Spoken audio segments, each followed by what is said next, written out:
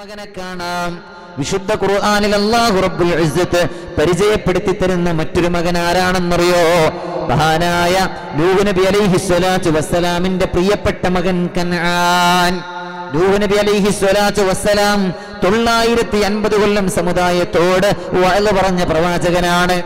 ഒന്നല്ല രണ്ടല്ല, 950 കൊല്ലം വഅദ് പറഞ്ഞ പ്രവാചകൻ. 950 കൊല്ലം.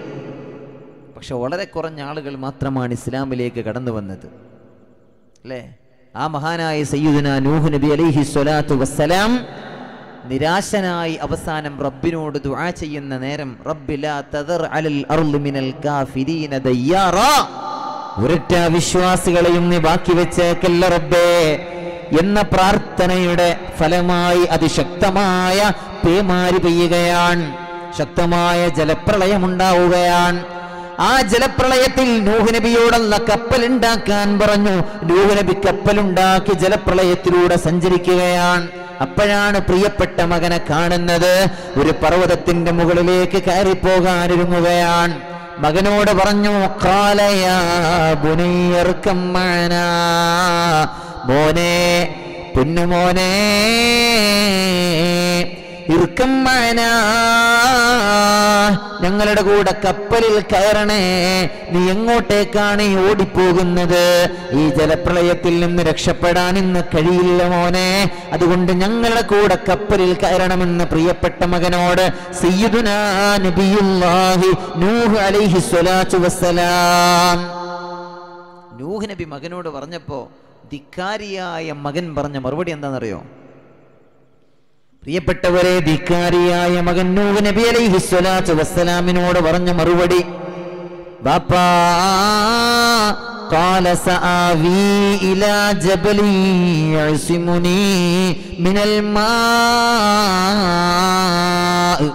ഈ ജലപ്രളയത്തിൽ നിന്ന് രക്ഷപ്പെടാൻ ഈ കാണുന്ന പർവ്വതത്തിന്റെ മുകളിലേക്ക് ഞാൻ കയറിപ്പോകും ബാപ്പാ.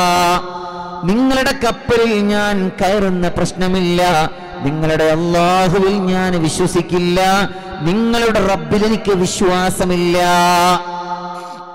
ഈ ജലപ്രളയം അതെനിക്ക് കുഴപ്പമില്ല, ഞാനതിൽ നിന്ന് രക്ഷപ്പെടും. പ്രിയപ്പെട്ടവരെ, ആരാ പറയുന്നത്?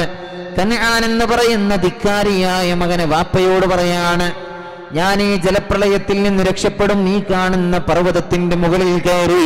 അപ്പോഴാണ് പ്രിയപ്പെട്ടവരെ മഹാനായ നൂഹ് നബി അലൈഹിസ്സലാത്തു വസ്സലാം പറഞ്ഞത്, ഇല്ല മോനെ, ഇന്ന് അല്ലാഹുവിന്റെ ഈ ഭയാനകമായ ശിക്ഷയിൽ നിന്ന് ഒരാളും രക്ഷപ്പെടില്ല എന്ന് പറയേണ്ട നേരം ഒരു ശക്തമായ തിരമാല വന്ന് ഫഹാല ബൈനഹുമൽ മൗജ്, ആ വാപ്പയുടെയും മകന്റെയും ഇടയിൽ മറയിടുകയാണ്.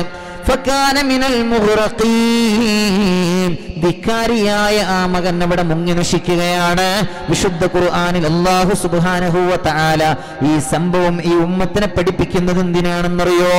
പ്രിയപ്പെട്ടവരെ, ഉമ്മ മോശമായാൽ ഇതുപോലെ ധിക്കാരികളായ മക്കളാണ് ഉണ്ടാവുക എന്ന് പഠിപ്പിക്കാൻ കൂടിയാണ്.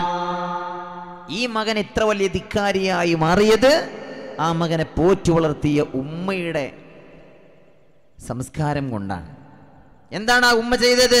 ആ ഉമ്മ നൂഹ് നബി അലൈഹിസ്സലാത്തു വസ്സലാമിനെ ശത്രുക്കൾക്ക് ഒറ്റുകൊടുത്ത പെണ്ണാണ്, അല്ലേ?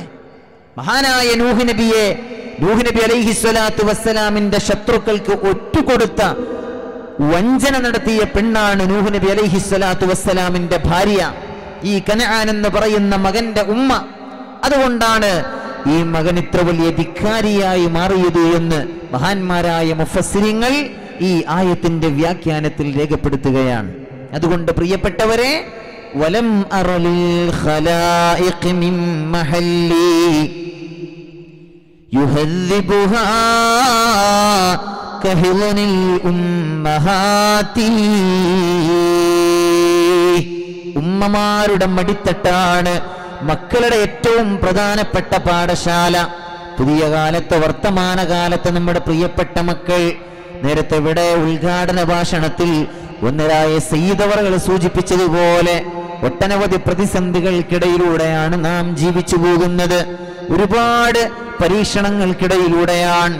നാൾക്ക് നാൾ ഒരുപാട് പ്രയാസങ്ങൾ നമ്മളെ അലട്ടിക്കൊണ്ടിരിക്കുകയാണ്. അല്ലാഹു റബ്ബുൽ ഇസ്സത്ത് നമ്മുടെ ഭരണാധികാരികളെ നന്മയുടെ പ്രതീകങ്ങളാക്കി തരട്ടെ. നല്ല ഭരണാധികാരികളെ അല്ലാഹു നമുക്ക് സമ്മാനിക്കട്ടെ.